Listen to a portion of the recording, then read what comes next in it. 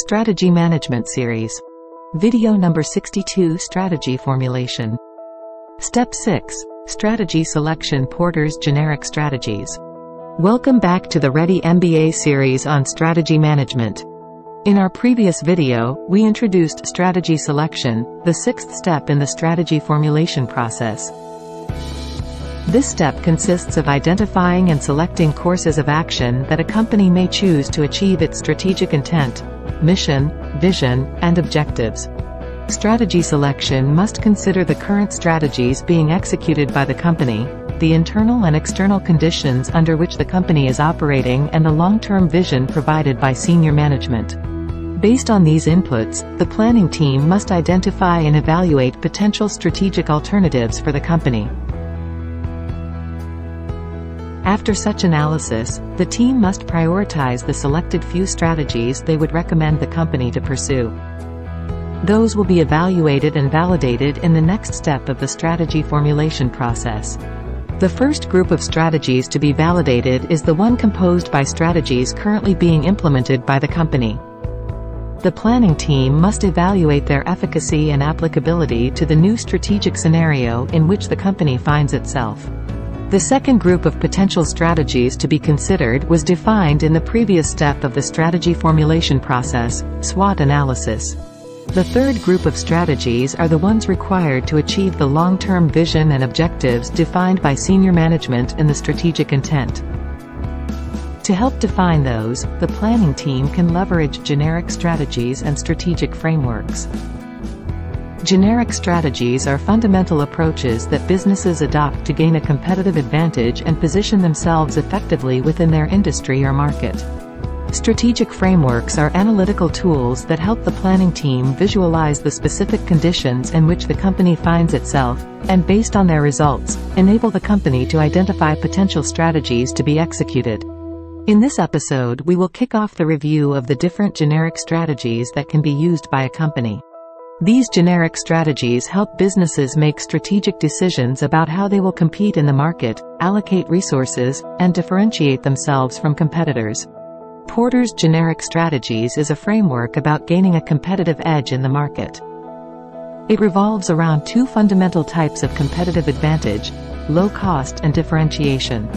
By combining these competitive advantages with the scope of markets a company targets, we create a simple 2x2 matrix. The vertical axis represents competitive scope, ranging from broad to narrow focus, while the horizontal axis represents competitive advantage, encompassing cost and differentiation. From this matrix, three generic strategies emerge: cost leadership, differentiation, and focus. Let's take a closer look. In the cost leadership strategy, companies aim to be the lowest cost producer in the industry by optimizing operations, leveraging economies of scale, and minimizing costs. This approach is particularly effective when the market consists of price-sensitive buyers, lacks differentiation opportunities, or has customers who prioritize affordability over brand distinctions. Cost leadership can be achieved through offering the lowest price available or providing the best price value in the market.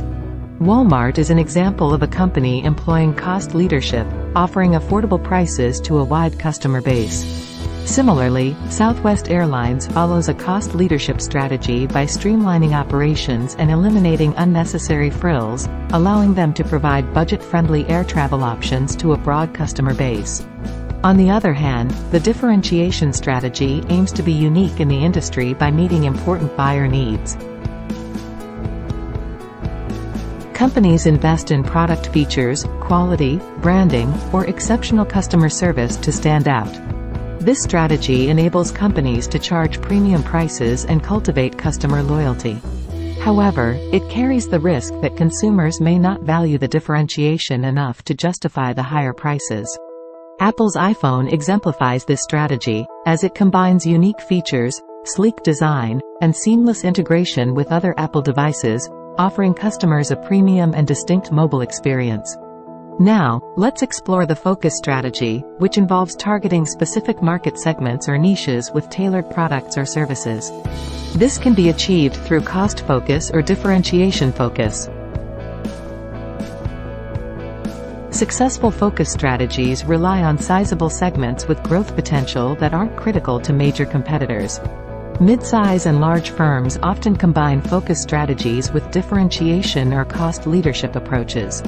Risks include competitors copying the strategy or consumer preferences shifting towards broader market attributes. In cost focus, companies aim to be the lowest cost provider within a narrow market segment. Dollar Tree is an example, offering a wide range of products at extremely low prices, specifically targeting budget-conscious consumers. In differentiation focus, companies differentiate their offerings for a specific market segment. Tesla stands out with high-performance electric vehicles, advanced technology, and a premium brand image, appealing to environmentally conscious and tech-savvy customers. It is important to note that a differentiation strategy can be pursued with either a small or large target market. However, it is not effective to pursue a cost leadership in a small market because profits or margins are generally too small.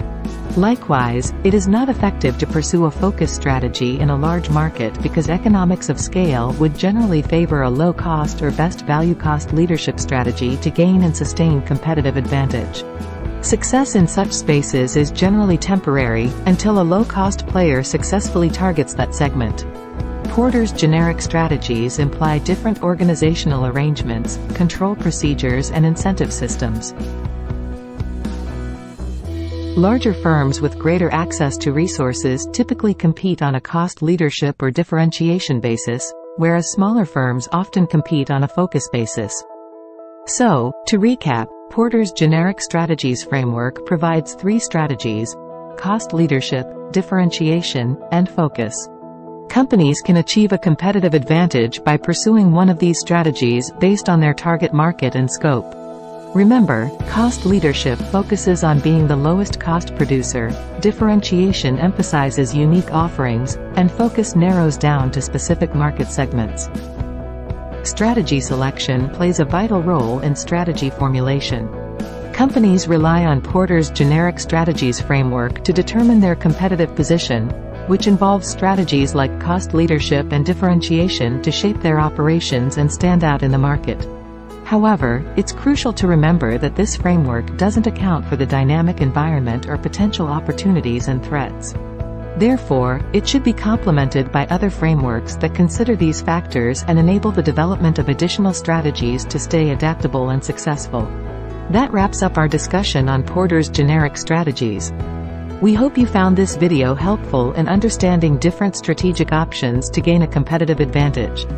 Remember, choosing the right strategy is essential for long-term success in the business world. Thank you for watching, and stay tuned for more insightful videos on business strategy. See you soon.